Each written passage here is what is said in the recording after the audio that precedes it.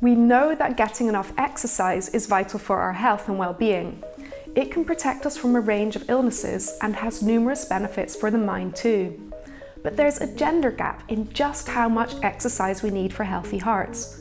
And for once, the gap favours women.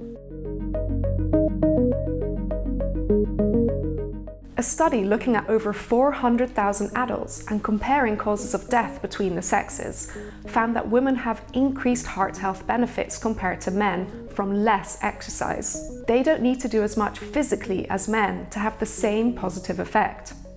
This news is reassuring for many, as it's well known that on average, women tend to exercise less than men. Regular exercise is already known to reduce mortality risks and increase longevity. What was surprising was by how much it was reduced for women compared to men. When comparing the effects of 300 minutes of aerobic exercise per week, women were shown to have a 24% reduced risk of mortality, compared to 15% for men. Researchers looked at moderate to vigorous exercise and found that to achieve the maximum survival benefit for their hearts, women only need to exercise for 2.5 hours per week, compared to 5 hours for men. There are several explanations for these findings. On average, men are stronger and bigger, so need to work harder for the same benefit.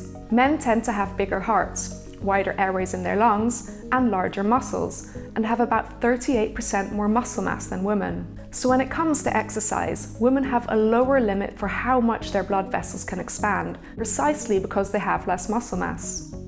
Of course, it's important to recognize that even moderate exercise every day does us lots of good for many other aspects of our health other than heart benefits alone. So don't take these results as an excuse to do less. Still, it's reassuring to know that a regular brisk jog or walk can literally make us live longer.